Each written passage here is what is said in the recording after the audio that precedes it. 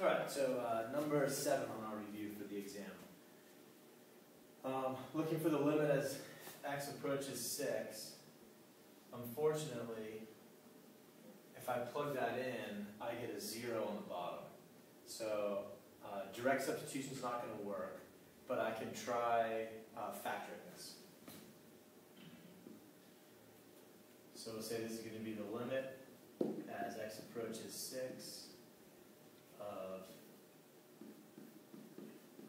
x minus 4 times x minus 6 all over 3 times x minus 6. And then you can see that these x minus 6 values would just cancel out. And I'd be left with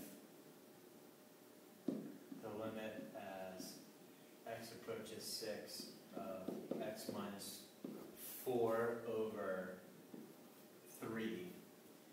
And now I can just use a direct substitution and plug that 6 in for the x.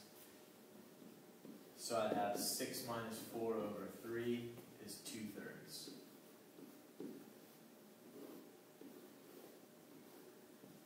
Next up, I've got the limit as x approaches 7 of 1 over x minus 7. So one method I could use for this would be a graphical solution versus a table or something. But if you get out your graphing calculator and you were to graph this, you'd see that at 7, there's going to be an asymptote. And that as you approach 7 from the left, your graph is going to tail off low. And as you approach from the right, it's going to tail off high. So if I've got the limit as x approaches 7 from the left is going to be negative infinity. And the limit as x approaches 7 from the right is going to be positive infinity. And since negative infinity is not equal to positive infinity, we'd say this limit does not exist.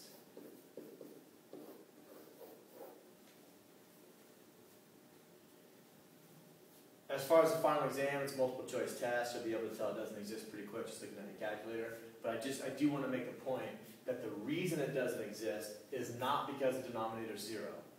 It's because the limits approach different values from either side. If we take a look at this last problem, right here, we got a denominator of 0 as well. But we still ended up with a limit 2/3. This case, denominator 0. Take a look at the graph. It approached different values. This limit doesn't exist. So it's not just the fact that the denominator is 0 that makes these limits not exist. Next one, we're supposed to use the limit definition of a derivative here. So I'm going to use some color. I'm going to rewrite f of x in blue. And then I want to look at f of x plus h in green.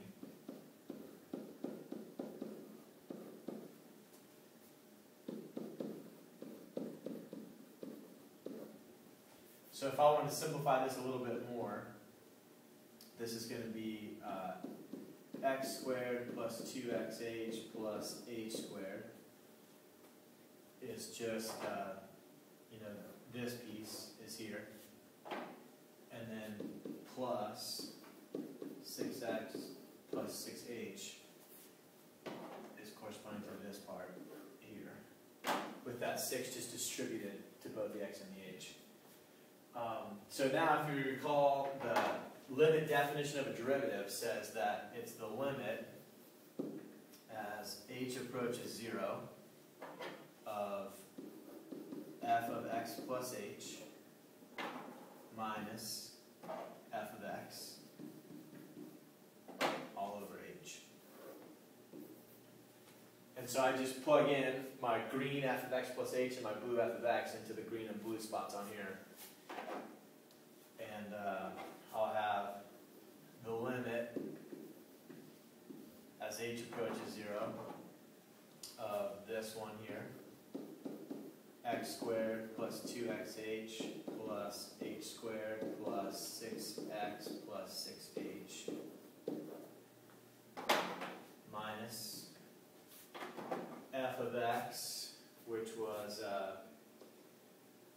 x squared plus 6x.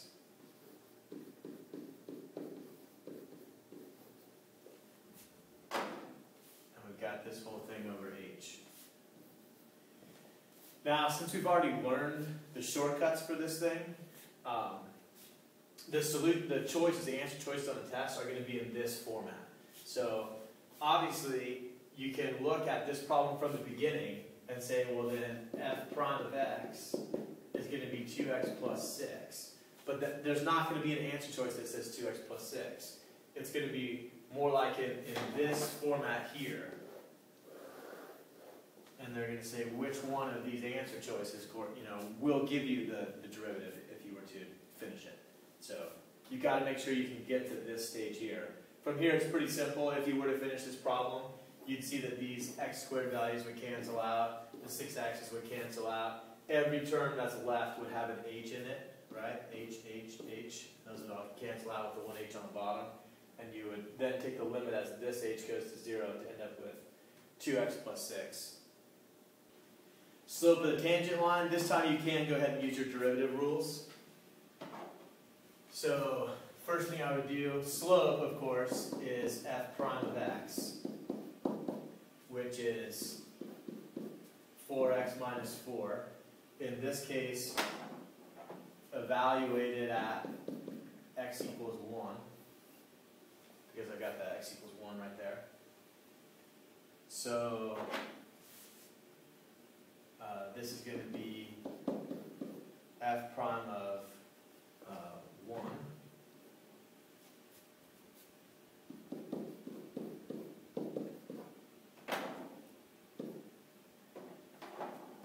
Which means I'll have 4 times 1 minus 4 gives me a slope of 0.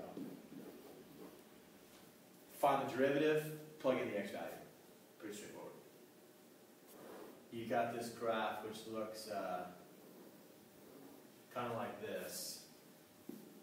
And essentially, all I'm checking that you know is that if I take, say I take 3 points on here,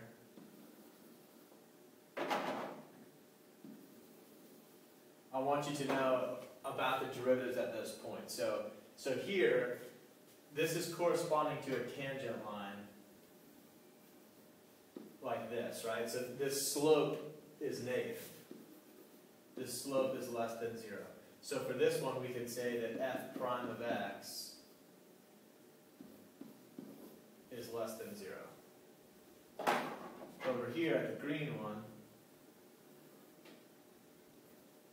that's going to be corresponding to the slope of a tangent that's positive. Let's see if I can draw this a little bit better before it needs to be calibrated. So here, this slope is greater than 0. So for this one, we could say f prime of x is positive or greater than 0. And then at any point like this blue one, this slope is 0. So for this one, we could say that f prime of x is 0. But you're going to be looking for answers like these. This is what the answer choices are going to look like on the exam. Is at various places on a graph, you're going to be trying to determine if the slope is positive, negative, or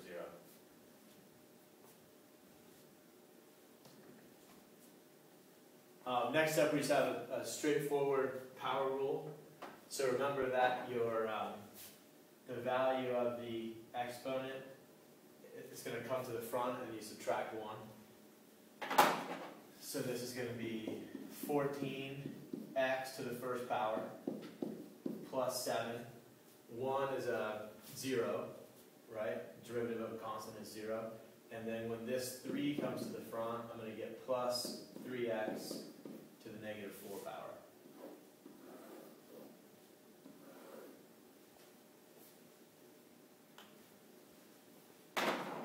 So this negative 4 here is coming from negative 3 minus 1 is negative 4.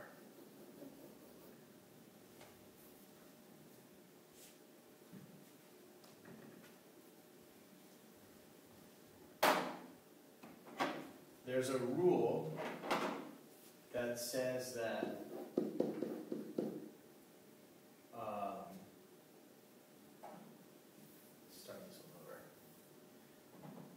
got one of our derivative rules says that the derivative of any constant is 0. Well, right here, I'm looking at the derivative of 3e. Well, 3e is a constant. So the answer to this would just be 0. It's made to look a little tricky, but it's nothing more than finding the derivative of constant. It won't be like this necessarily on your test. I just want you to see that the derivative of